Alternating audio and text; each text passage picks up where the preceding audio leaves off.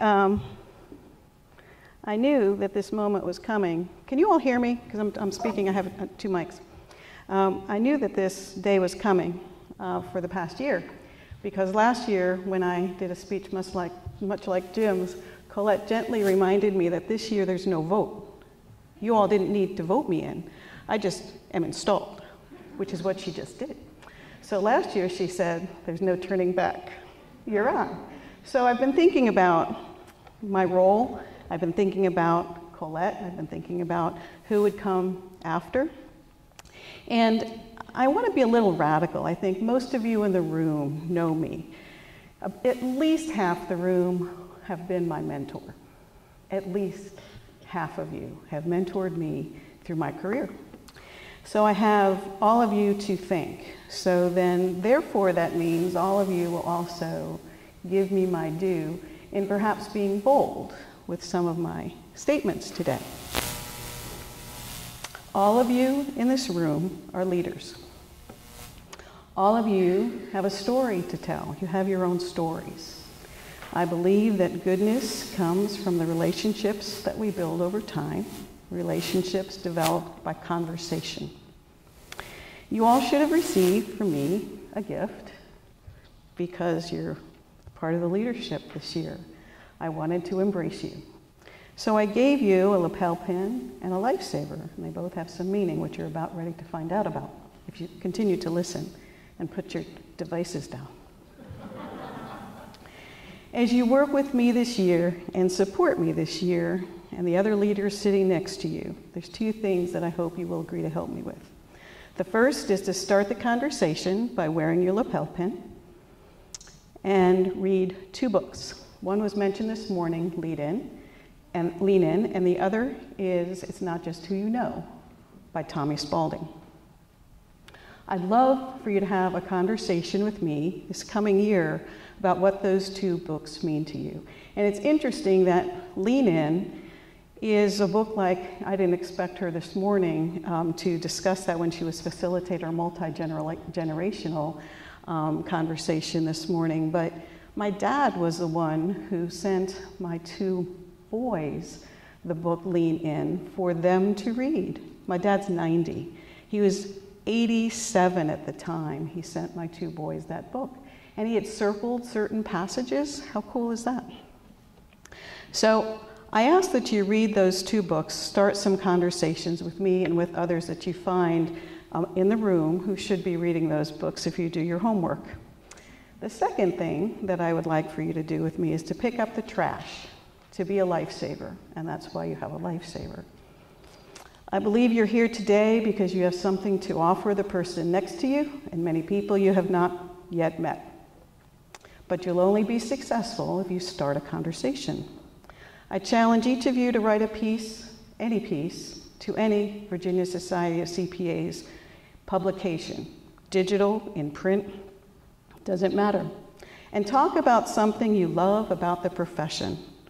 Every one of you in this room has a story. My mom, Louise Germano, is no longer physically with me, but she taught me many things about people.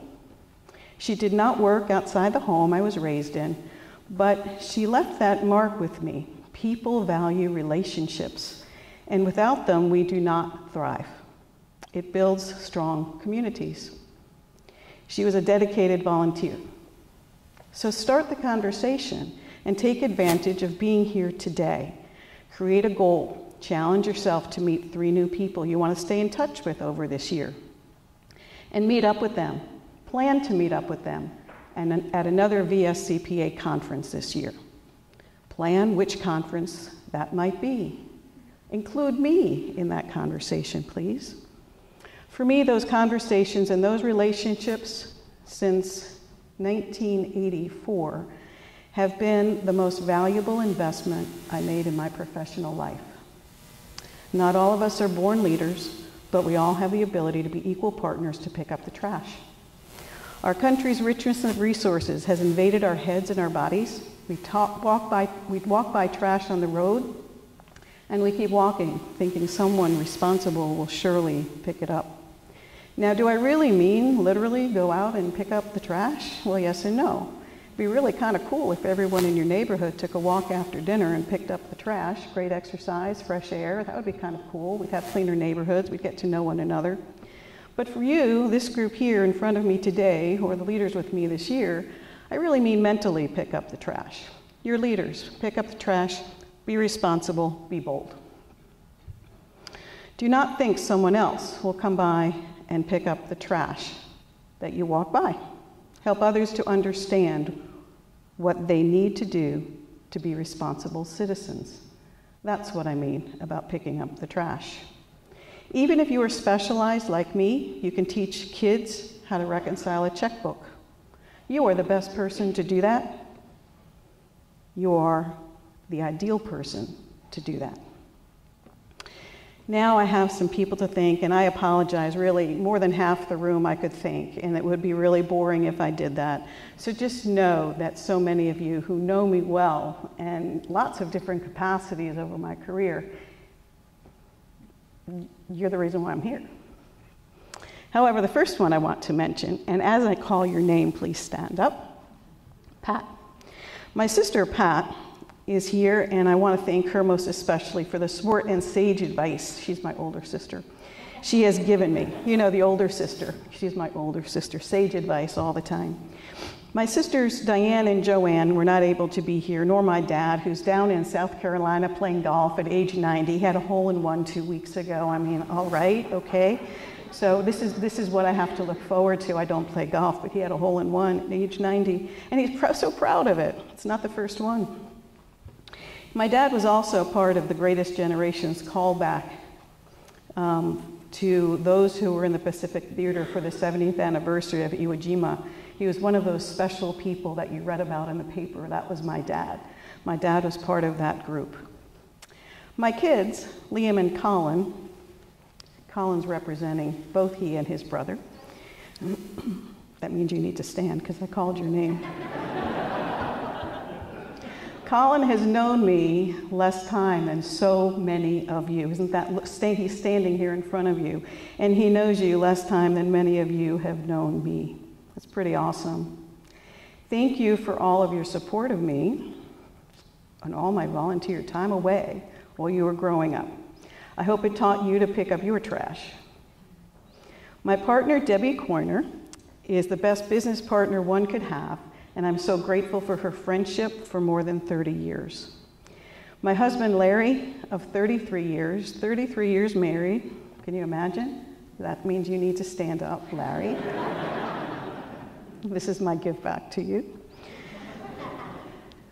33 years, it speaks volumes to how many times he might not have really understood where I was going or my methods to get there, but he loves the part of me who wants to make a difference and give back. Thank you very much.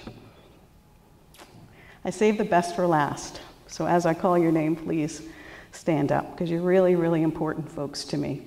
My colleagues at the office, we had a group that came by today to see this moment. They've heard of the Virginia Society of CPAs for many years, and so today they actually get to see something happen. Whoever would have thought? I never served, I never volunteered for today, so here I am. In 1989, we did not have a client to our name, but we still found time for the Christmas Mother and other community adventures.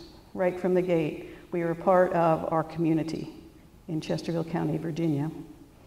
Goldie could not be here today with us, but Mary, you can now stand. Mary's been with my firm for 25 years, and we're talking today about how the longevity. It's really very cool, but I'm saving that for just a minute. Mary stuck with me through hard times, good times, and the biggest part of all was no clients. Can you imagine? We had payroll and no clients. So that was pretty daunting 25 years ago. And we still wanted to sponsor a family from the Christmas Mother. How do we do that? We find a way. That's what we do. We find a way. We're part of the community. I have other staff here that I'd like to name so they can stand up too. Vicki, Angel, Brenda, Lori, Betty. No, I'm not forgetting you. I just couldn't see you. We have at Actuarial Benefits and Design an average of 18 years of service. We have about 29 employees, and that really says a lot for longevity. And it means they've hung with me through a lot of crazy thinking. You heard how bold I was in picking up the trash. Just imagine what comes out of my mouth at staff meetings. Okay? Thank you all very much for being here. I could not do this year without their absolute support and their ability to be creative to find solutions, like we did 25 years ago when we did not have one client to our name. So, the conversation has started. I hope that I hear from each one of you the way you've heard from me at least once before you came here, and this morning when hopefully you got your bag with your lapel pin and your lifesaver. I hope you become a lifesaver to somebody sitting next to you or somebody you haven't yet met. I hope by my stories that you're going to hear this entire year, lots of stories. I'm what they call the experienced one, you know?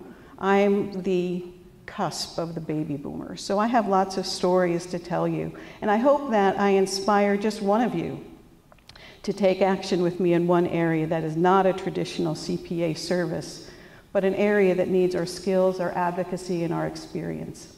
As leaders, we have an unsaid but understood obligation to help others. And by our own actions, the best thing yet is to teach others how to pick up their own trash. The best is yet to come. Thank you.